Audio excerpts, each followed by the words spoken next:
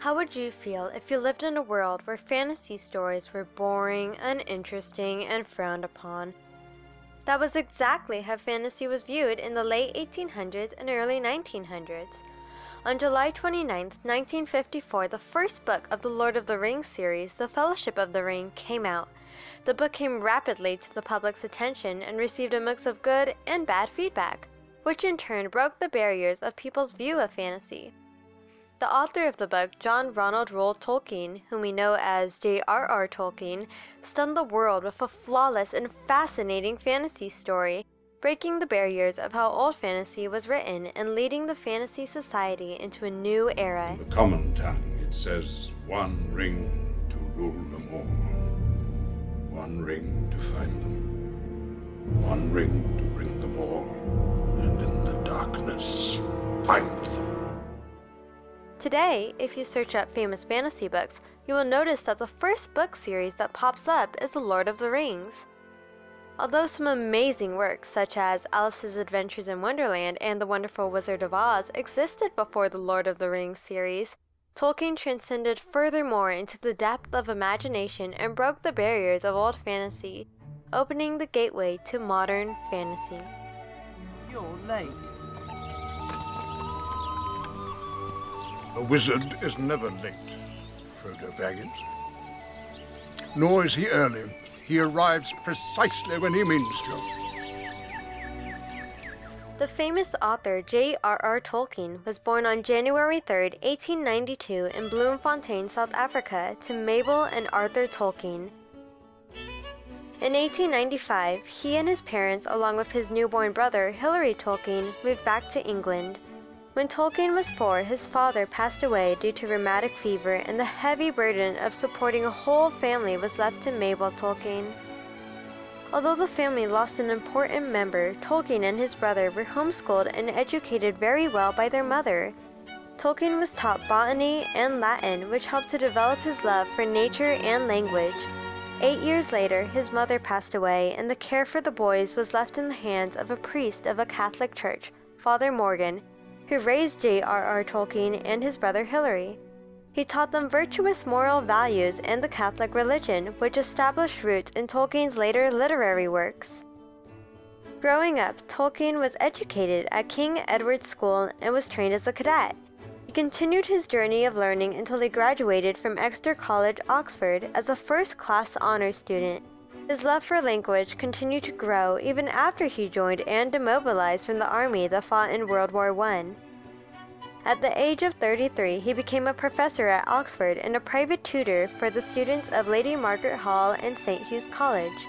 There, his writing journey began. Rumor has it that on a regular day in the early 1930s, Tolkien was sitting in front of his table and almost as a whim, he wrote down on the blank test paper, "In a hole in the ground, there lived a hobbit." It was later revealed that even Tolkien himself had no idea what a hobbit was at that time. The need for exploring the world of imagination filled his mind. Thus, he picked up his pen and began this project.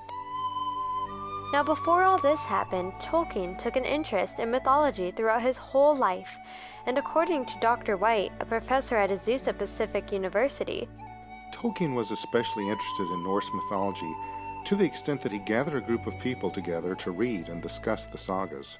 He even wanted to read the stories in the saga's original language because of his love and passion for language. His love of mythologies inspired him to do something that had not yet been done. He created a completely different fantasy world, well known today as the Middle-earth. Before The Hobbit, fantasy was what we call low fantasy, where fantasy elements are established based on our world. Famous fantasy stories written before The Hobbit, such as the previously mentioned books, Alice's Adventures in Wonderland and The Wonderful Wizard of Oz, all qualify as low fantasy. Tolkien's works broke the barriers of fantasy and completely opened up people's eyes and minds to another form of fantasy called high fantasy or epic fantasy, where another world that is not related to our world is created. It's some form of Elvish. I can't read it. There are few who can. The language is that of Mordor. which I will not utter here. Tolkien's works also produced a basic theme for all modern fantasy writers, where a character goes on a quest that is dangerous but exciting. Upon creating Middle-earth, Tolkien took some mythology elements and put them into his works to design a different fantasy story than others. That is why The Hobbit and The Lord of the Rings consisted largely of mythological elements such as dragons and elves.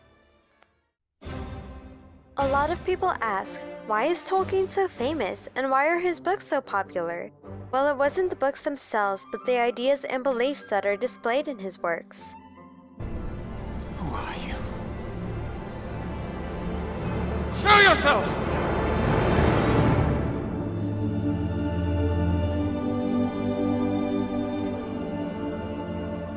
Because of his Catholic faith, Tolkien believed that he himself was only the sub-creator of the Middle-earth. Since he believed God made everything, all he did was borrow some of the Earth's elements, for instance, trees, mountains, valleys, and more. One of the main reasons Tolkien made up Middle-earth was because he believed that fantasy reveals the truth in a way in which reality cannot. Since the world tends to reflect more negative things than positive, he wanted to design a fantasy world that presented the truth in a more positive way which people could understand, breaking the barriers of old fantasy.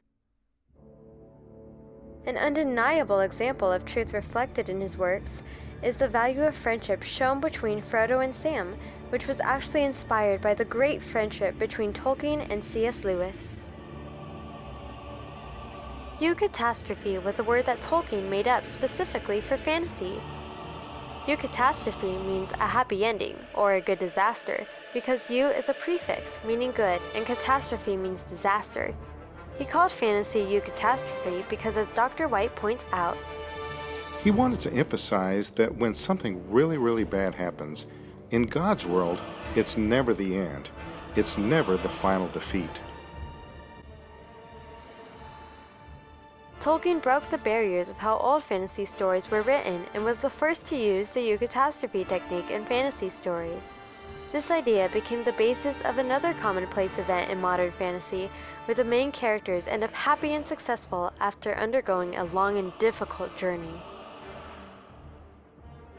It was Tolkien's incredible ability and passion toward constructing a world that stunned every one of his readers. Tolkien was a spontaneous writer and thus did not have a specific plan for his stories. He would often crumple the versions that he disliked and toss them on the ground, then go on to another version until he was satisfied with his writings. Tolkien's son, Christopher Tolkien, once said that there are so many notes left over from his father that he could have written an entire different version of Silmarillion with no repetition, an entirely different story.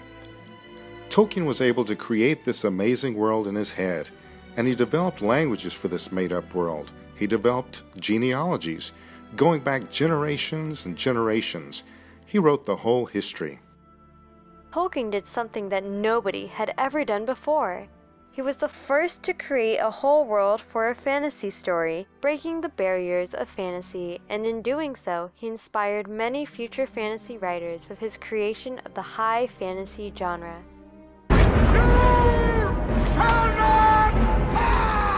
Tolkien and his works inspired and influenced many people. George R.R. Martin, author of the Game of Thrones, and Philip Pullman, author of The Golden Compass, were both inspired by Tolkien.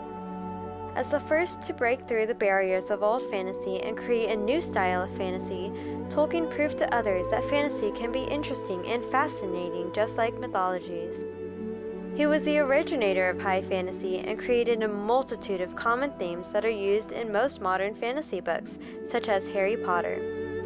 Tolkien was the first author to ever develop a world just for fantasy, and he certainly broke through the barriers of old fantasy by creating a different and gripping piece of literature. He took the lead in modern fantasy by introducing high fantasy and setting up examples of how fascinating this genre can be, breaking the barriers of fantasy and changing the world forever.